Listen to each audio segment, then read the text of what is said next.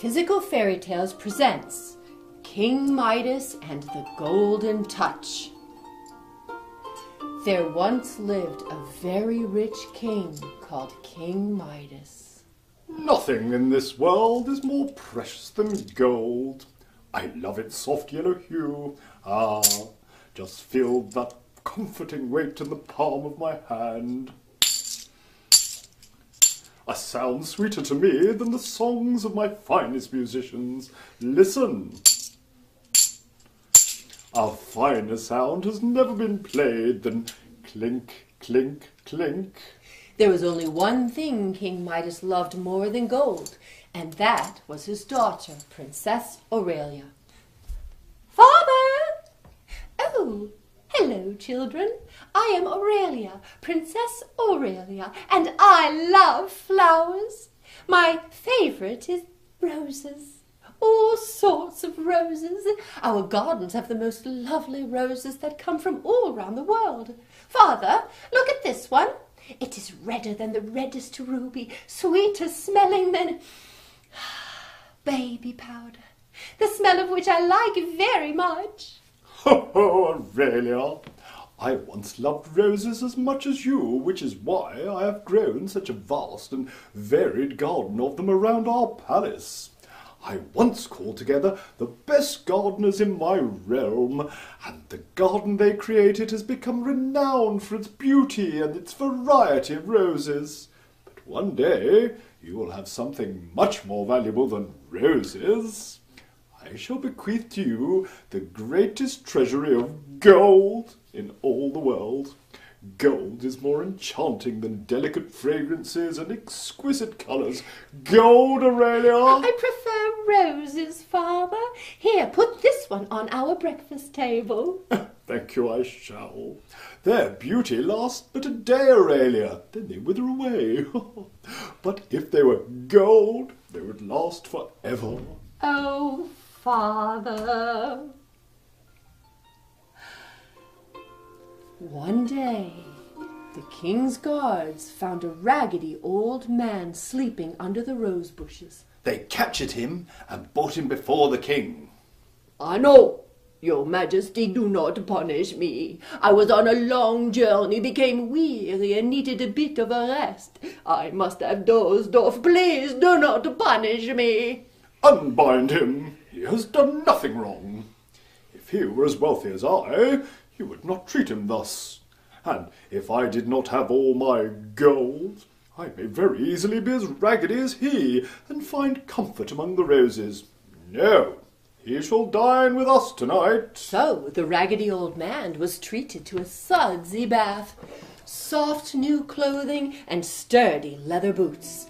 Then he was invited to join King Midas and Princess Aurelia and all the court for an evening feast.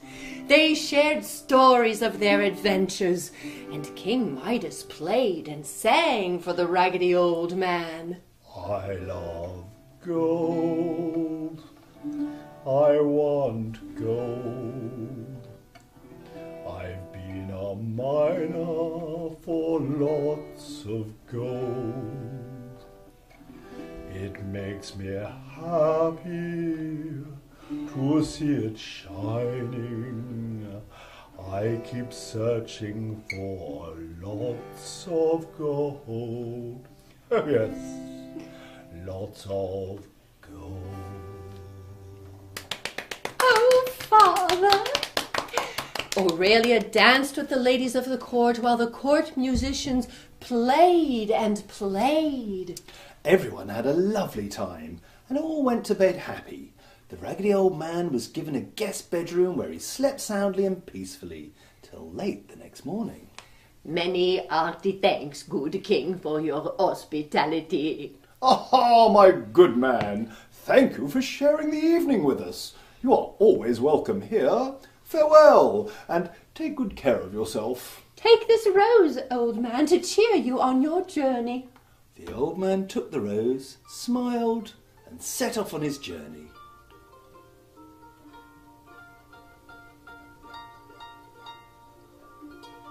Now, King Midas as he did every day, went down into his dungeons. Ah, here we are, my secret chamber, where I keep all my gold. First, the big brass key to unlock the door. There we are. Big push. Close it. And lock it behind me. I do love my precious gold. 10, 20, 30, 40, 50. I love counting my coins. No matter how hard I work, no matter how long I live, I will never have enough. He was lost in these thoughts when his secret chamber was suddenly filled with light. King Midas looked up and was amazed to behold the glowing figure of a young man. But the door is locked. You must be a result of magic. Mon ami, do you not recognize me? No, not at all.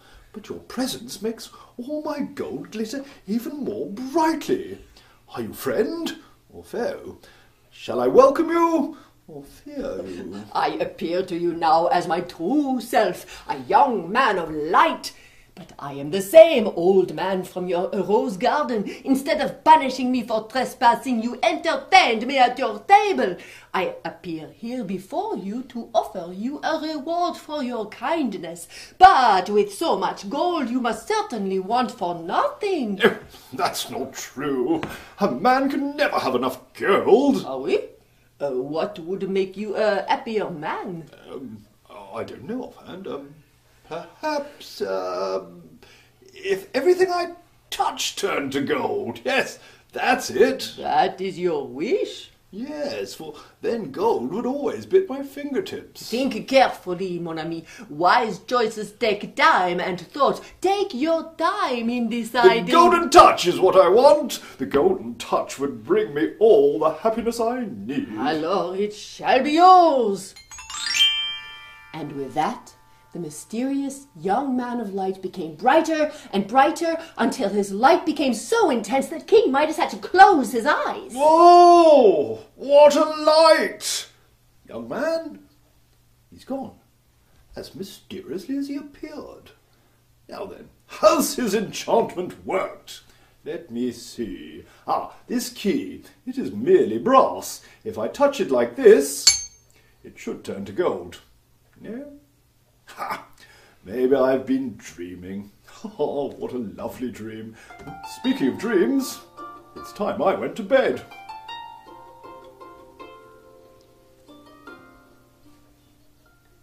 When the king awoke the following morning, he found his bedchamber bathed in a golden glow, glistening in the morning sun. The plain linen bedclothes had been transformed into finely spun gold. He held on to the bedpost as he leapt out of bed, and the bedpost turned to solid gold. My slippers! As soon as he slid his feet into them, they turned to solid gold.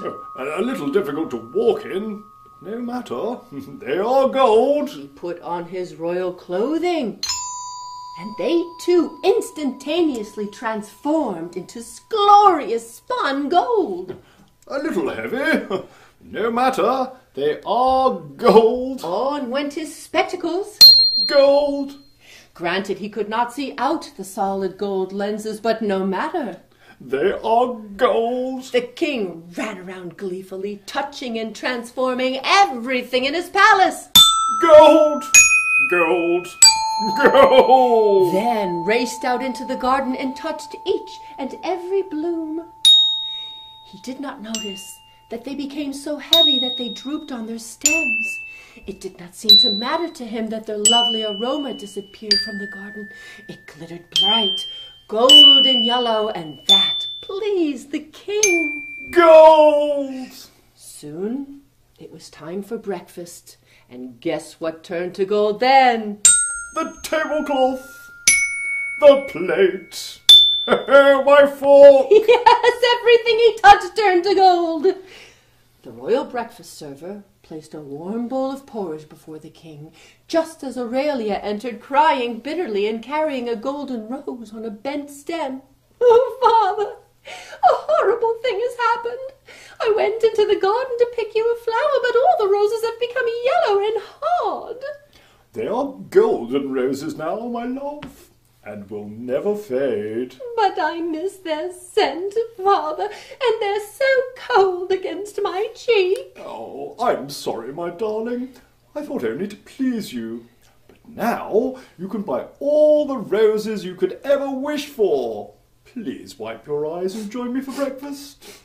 Ah, what have we here? A warm and comforting porridge.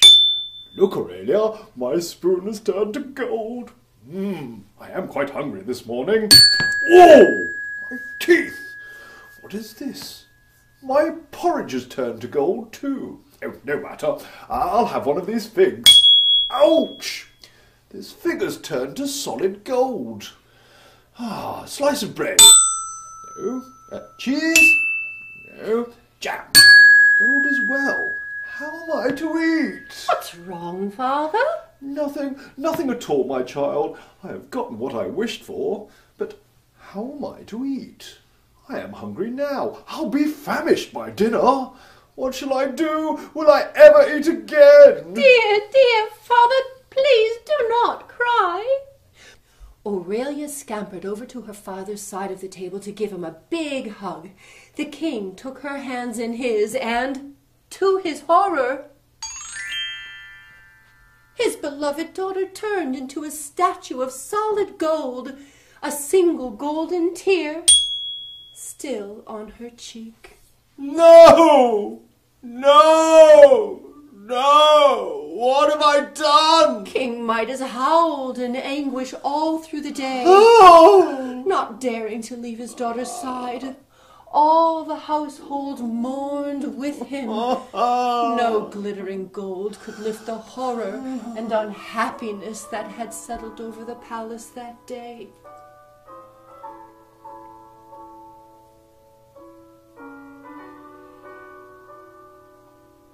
Nighttime came. The king continued to weep, more quietly now as he was quite exhausted. The moon was full, and the sea outside the palace glittered silver in the moonlight. And who should appear in that moonlight but the young man who had granted him his wish. Bonsoir, King Midas. Are you not the happiest of men? Oh no! I am the most miserable of men. Quoi? Did I not grant you the wish of the golden touch? Yes, but it is a curse to me now. All that I truly loved is out of my reach, gone forever. I am cursed with the golden touch. Do you mean to say you would choose a crust of bread or a cup of cool water over the gift of the golden touch? Oh yes, I would give up all the gold in the world if only my daughter were restored to me. Ah, it seems you have had a change of heart. My dear friend, gold is a wonderful thing, but it is worthless compared to the love of one's child, the flavours in a well-cooked meal, the beauty and aroma of a fresh rose. All of those things can be within your reach again. Oh, please help me to put things right. Alors, listen carefully. Make your way to the river that flows from the sea outside your palace. Follow the river upstream until you reach its source. Dive in. Let the foaming waters return you to yourself. Take a vase with you and fill it with that water so you can pour it on anything you want restored to its original state. Au revoir, my friend. And with that, the mysterious young man vanished. Oh, thank you, my friend. Young man? He's gone. No matter. I must do as he says at once. The king did just as he was instructed. He followed the sea outside his palace to the river. then followed the river until he reached its source. There he dove in, bathed himself in its waters, and watched all traces of gold float away. He filled a vase with the special water, returned to his palace, and straightway dripped water over his daughter's head. As soon as the drops fell on her, she became again her lovely self. "Oh, Father, what has happened? I feel as though I have awakened from a deep sleep." My dear Aurelia, all is well. All is well once again. The king and Princess Aurelia hugged each other long and heartily. Then the king dripped water on each and everything he had turned to gold except one single rose. And do you know why? I kept one golden rose as a reminder of the curse of the golden touch. The end.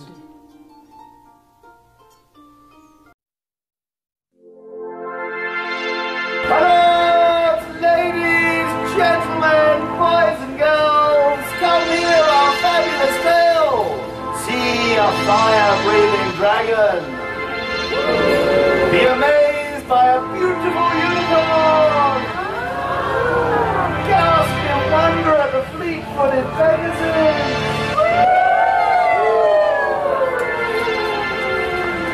Daring feats of acrobatics, balance and juggling, and beautiful songs sung by a beautiful princess. I am Lancelot, and this is Princess Penelope, the Petulant.